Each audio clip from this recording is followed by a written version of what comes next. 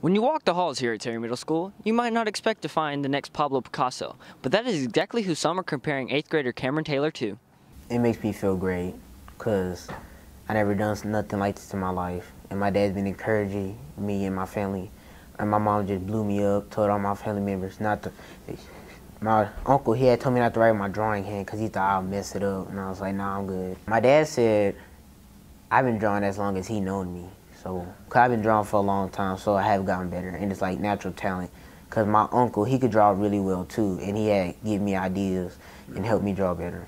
Despite his achievement, Cameron Taylor remains humble towards his feelings about his accomplishment and hopes to improve his skill in and outside of the classroom. I don't want me to treat them like I'm the best one, like in art, because you have certain strengths in art. Like I could be really good at drawing something, but I might not be good at shading it as good as somebody else in my class might be. I've been Cameron's art teacher for 3 years. It started in 6th grade and then through his 8th grade year now. He's actually in the pre-AP class, which is he's getting high school credit on like the middle school campus for art.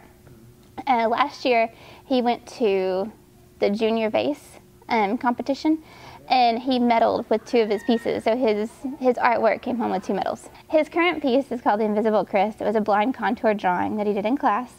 And it went to the TA essay conference where there was close to 200 pieces. And then out of those pieces, they kept a small handful of artwork to display at the TEA building, which is going to be up all year. I am so proud of Cameron. His artwork is amazing, and this was amazing that it went on to be selected. I'm super proud of him. He's a great kid and deserves it, every bit of it. For MISD Student Network, I'm Josh Garza, reporting.